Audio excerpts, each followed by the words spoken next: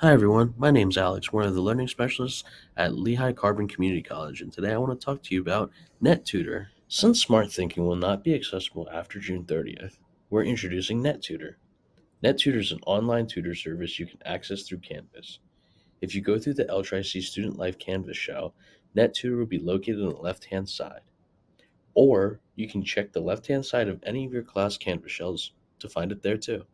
NetTutor covers a wide range of subjects and topics.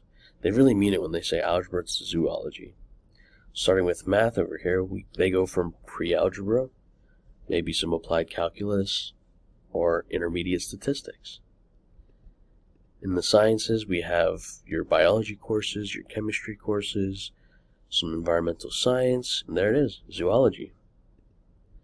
English reading and writing, you have your composition 1 and 2, maybe some poetry, writing courses. World languages and social sciences, as you can see here, there are many languages offered.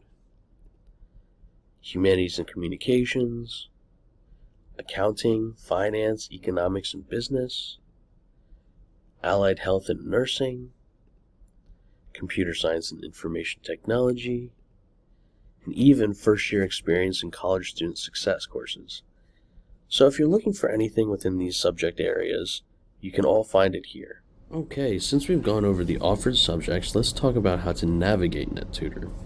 As I mentioned earlier in the video, you can access NetTutor through the LCCC Student Life Canvas shell. Go down the left side and click on this link here, NetTutor. Once you've clicked on the link, it will redirect you to the Student Hub. On the Student Hub, you should see the NetTutor Tutoring Center, NetTutor Writing Center, and Customer Care. Alright, so we'll take a look at the NetTutor Tutoring Center link first.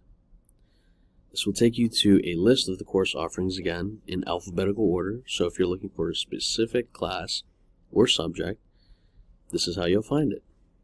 And obviously you won't be using all of these. However, I think it is a nice way to kind of organize which classes go where and what subjects you might need help in. For today's example, we'll be using English and Literature. So we click on English and Literature. It'll take us to these 5 options. First one we'll talk about is the Meet and Drop In with a Live Tutor. You can click on that to meet with a live tutor. Up here in the top right hand corner where it says Drop In Tutoring Hours will show you the hours. The next one will be Schedule an Appointment. Click on that and it will take you to this page where you can click on Hours, where you can meet with a tutor. The thing I want to let you all know about this is that these hours may be different depending on where we are in the academic year, or maybe not in the academic year. So for example, I'm recording this in the summer, so we might not have as many English courses offered at our college or other colleges, and so we won't see as many options here. Other things I would like to note are this reminder button.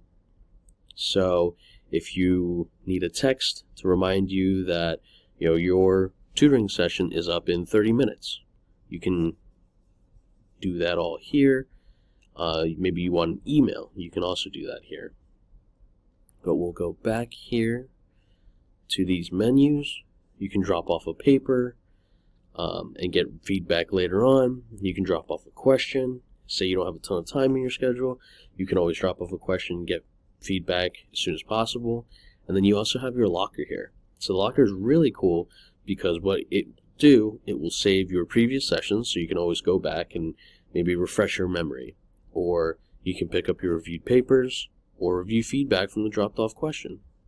I want to thank you all for joining me today on taking an overview of NetTutor and what it has to offer. We hope that you take advantage of this free online tool for students at LCCC. And we also hope that you take advantage of all the other resources we have on campus, including any educational support services you might need or disability support services. And on the screen, you can see that we have contact information for our office. We're also located on the Schnecksville campus in Science Hall 150 in case you ever need anything in person. Thank you and have a great day.